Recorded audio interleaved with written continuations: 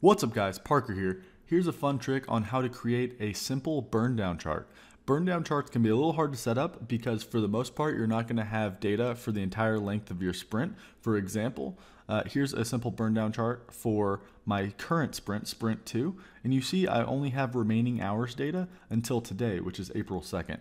But for burndown charts, you want to show the entire length of your sprint period. So I want to be able to show this chart until April 19th, which is the end of my sprint, for whatever day it is currently. So for example, Sprint 1, which has already been completed, shows the burndown chart from 250 hours until the end of my sprint, where I want to end up around 0, until the last day of my sprint, which is March 20th. And Sprint 2 picks up on March 20th. It starts over, but now since it's only April 2nd, I only have data until today's date, but I still want to show that fixed x-axis date range of the end of my sprint, which is April 19th. So we're going to go ahead and walk through this. It's not too hard to set up, but it definitely is tricky if you don't know the methodology. So for example, here is the data that my sprint data. So basically we have Sprint 1 and Sprint 2. Sprint 1 starts on February 18th, and I start with a certain number of remaining hours, and that burns down close to 0. And then Sprint 2 picks up on March 20th, and I start over with 300 remaining hours, and that burns down to today's date, April 2nd, which is only at 171. So I'm going to go ahead and show you how to set up this dynamic burndown chart based on the sprint selected. So I'm going to go ahead and open up a new file. I already have the data loaded in. So here's my data, same data I just showed you. So I just want to illustrate why this is difficult.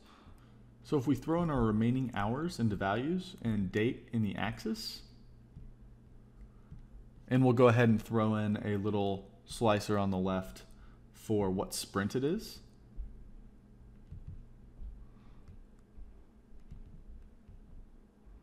For these purposes, I'm going to make that single select. So you can see that we only have data for basically how much data we have in our table. So Sprint 2, you see that it only goes from March 20th to April 2nd, and it's never going to show out to April 19th, the end of our sprint, because there isn't any data to show that. So the first step to make this happen is we need to go to modeling and create a new date table that's going to have all of the dates in question.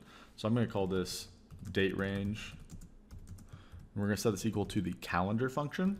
Calendar allows you to specify a start date and an end date, and it'll fill in the difference between the start date and end date with those daily date values. So our start date, our first sprint, started on February 18th, 2019. So we're going to use 2019 to 18. So that's the first date we want in our date table. The last date, let's just say we want this to extend until the end of the year, 2019 12/31. So let's go ahead and click enter and let's see what that just did. So if we go to our date range table, you see we have data from February 18th, which was our first sprint, until the end of the year. So that's good. Now we need to create a relationship between that table. So we can drag date onto date and alter this relationship because we want this to be one to many, just in case we get more sprint data in the future. And we want to set this equal to single. So as you can see, we have a one-to-many relationship from our new date table to our data table, so our raw data. We need to go back to our report. And the last step to make this date range always show the full sprint date range is we need to set up a measure that will create a value for every day in that date range. And on top of that, a burndown chart looks best when you have the actual hours next to the expected hours. So that will be an ideal line of how the sprint should burn down. So we'll go ahead and create a new measure. I'm going to call this planned hours. So first we're going to calculate the first day of our sprint. We're going to set that as a variable called sprint start date. And this is going to be a simple calculate function where we're getting the first date of our date column in our data, but specifically with all selected of our data table. So for our current selection, what is the first date of our sprint date? Let's go ahead and return that.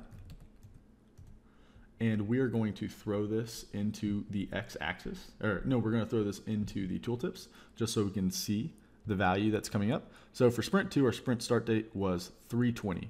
And you see that in the tooltip, it's always 320. For sprint 1, our sprint start date was 218. So that's still true. So that's step 1. Next, we want to calculate days since the start of the sprint date. So we're going to call this days since start. We're going to set this equal to the date diff function. Date diff allows us to calculate how many days it's been since a certain date. So we can use our sprint start date we just calculated from max of our date range date. And in this circumstance, max date range date basically just calculates where the date range is in our visual. So on March 24th in our visual, max date range date is going to be March 24th. So finally, we need to set how we're going to calculate the difference. So we're calculating the difference in days. So we can throw in days since start. Oh, I think I have a problem. Oh yeah, I need to close off the max. So we can throw in days since start in our return value to see how many days it's been since the start. So before we go any further, I forgot, we need to switch out our date column from data and use the date from the calendar table we created. So switch that to date. So now when we check our days since start in our tooltip, we can see how many days it's been. So on the first day, it's been 0 days. On the second day of the sprint, it's been 1 day since, and then 2, 3. So that's perfect. Next, we're going to create another variable that's how many hours we started with in the beginning of our sprint. So we're going to call this beginning start. We'll set that equal to calculate max of our remaining hours, all selected data. Close that off and return that. And we see that we have in the beginning 250 remaining hours, and then, yep, we have 250 hours, the entire date range, so perfect. One more variable, I'm gonna call this sprint length. So for me, my sprint length is 30 days. For you, it might be a 2-week sprint, so maybe 14 days, but that is up to you. So I'm just gonna leave that at 30. And then finally, I'm gonna create my actual return statement. And this is what's gonna set our fixed x-axis. So I'm gonna say if max date from our date range is less than or equal, or sorry, greater than or equal to our sprint start date, and our max of our date range date is less than or equal to the sprint start date plus our sprint length, I want to return a calculation for what our expected hours should be. So this is simply our beginning start minus days since start times beginning start divided by our sprint length. So if that was a lot, don't worry. So our beginning start was 250 hours. So then we're subtracting, let's say on the first day, it's 1 times 250 divided by sprint length. So 250 divided by 30 is roughly 8.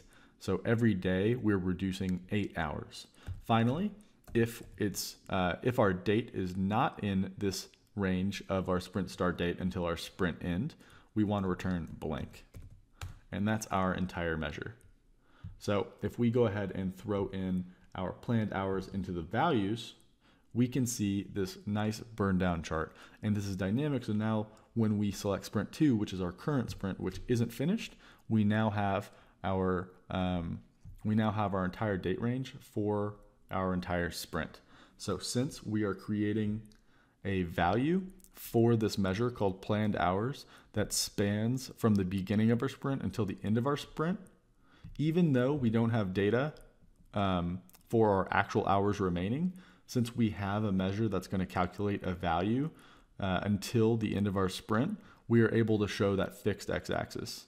So that's pretty much the entire trick. I hope you enjoyed this one. It's actually pretty easy to do once you know how to set it up, and it's completely dynamic to the sprint that you are selecting. So if you like this trick, make sure you hit the subscribe button, and I will see you in the next video.